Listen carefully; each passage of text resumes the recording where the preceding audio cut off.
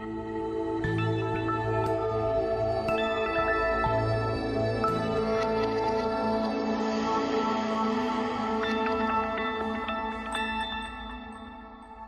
everyone, and welcome to Dala's Creative TV channel. My name is Veronica Olivier and I am a mixed media artist. And welcome to my studio. Last week I wore a brand new t-shirt and accidentally spilled some red paint on it. I was really upset with myself until I realized that I can fix it and I can make a brand new fabulous fashion outfit for myself. One of Dala's brand new products is Reactive dyes. It works exactly the same as the dyes in the tie-dye kit, and I am going to use it today to try and fix these red spots I have on my shirt. So I found these 125 milliliter spray bottles in my studio, and I'm going to experiment a bit today and mix the dye in the spray bottles and spray it onto the shirt. I am only going to mix pink, yellow and turquoise, because when the sprays overlap I'm also going to get orange, purple and green. I am going to recreate a vibrant, colorful 70s looking fashion t-shirt that will draw a lot of attention when I wear it. This will surely make an artist statement, especially if I wear it to the workshops I do. Okay, so I've prepared my bottles, I've cut the tubes to size, and I am going to mix the reactive dye with lukewarm water in the spray bottles, and I'm simply going to spray it. Okay, so the dyes come with specific measurements, but today I'm going to wing it because I'm experimenting. So in a 150 milliliter bottle, I am going to insert 10 scoops of the reactive dye that I am scooping up with a lollipop stick. Now, if you've used the tie-dye kit before, you will know that it is important to rinse your garment in soda ash before you dye it. But because I don't have any soda ash, I'm also going to experiment and not use it and see what happens. Those of you who are familiar with my work know that I like to use paints and mediums in unconventional ways and methods to try new things and see the results. After all, art is about expressing yourself. And as an innovator, that is exactly what I'm doing. So I'm going to fill my bottles with water, and for the next few steps, I'm going to see you outside with photo slides. In this image, you will see that I started spraying blotches of color, and I'm going to alternate between the three colors until I have 6 vibrant, beautiful colors that covers the whole shirt. Just like this.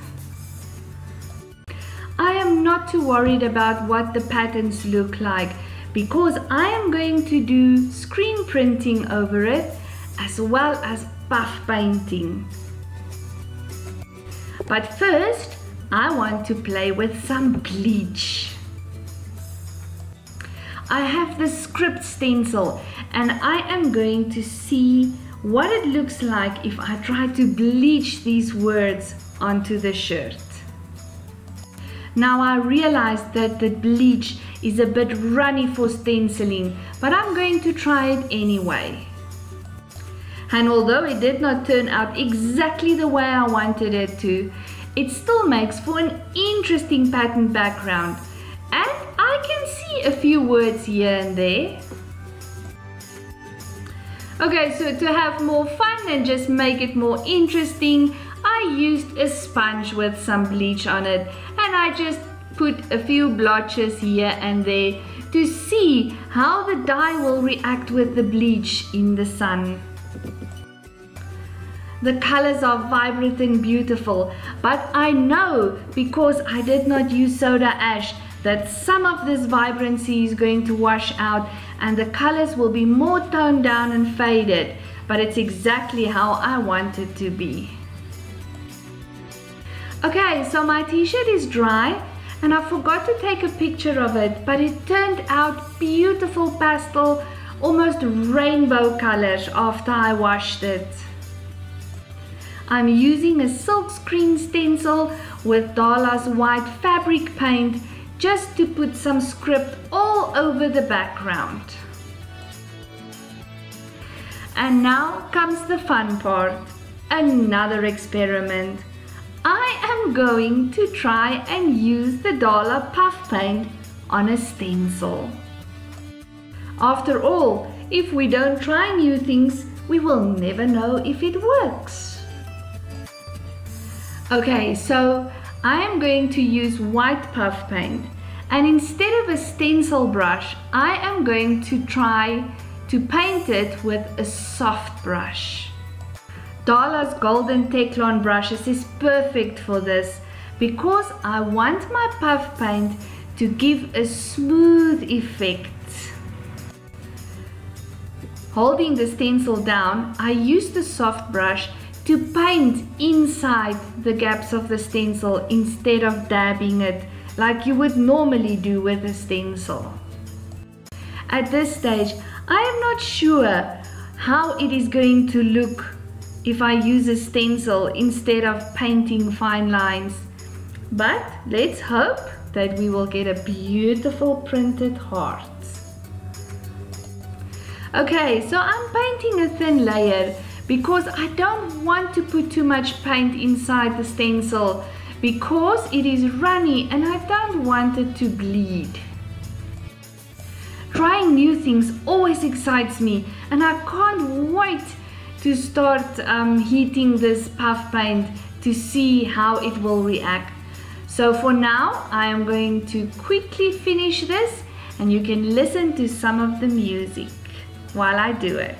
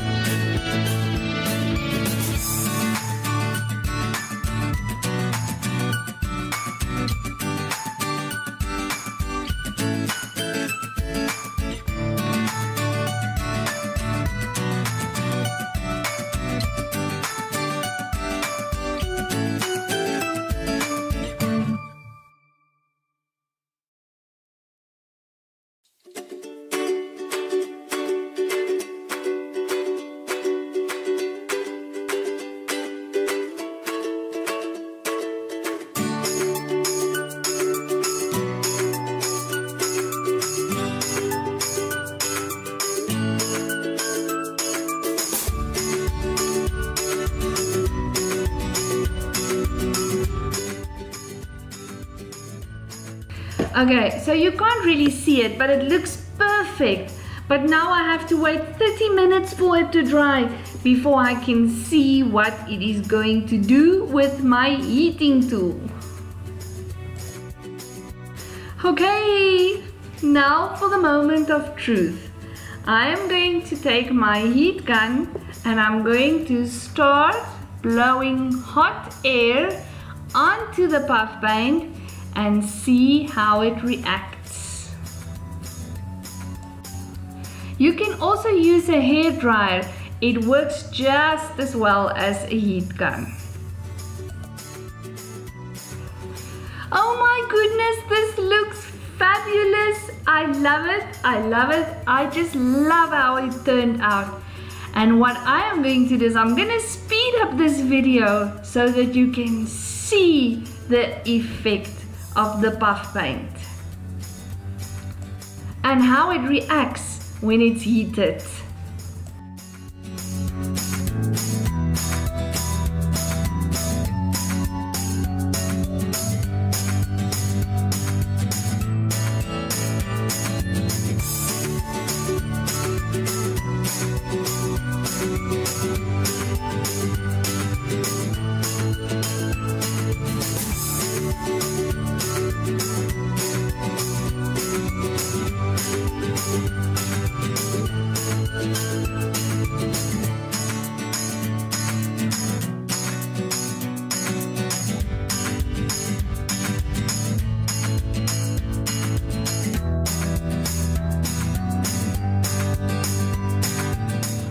Wow, just look at this. I have found a new favorite dollar medium, that is for sure. Well, I hope you enjoyed this lesson as much as I did. Because I used photo slides in some of the segments, if you have any questions about anything, you are welcome to message me through Facebook and I will answer all your questions. I can't wait to see you next week. Until then, bye for now.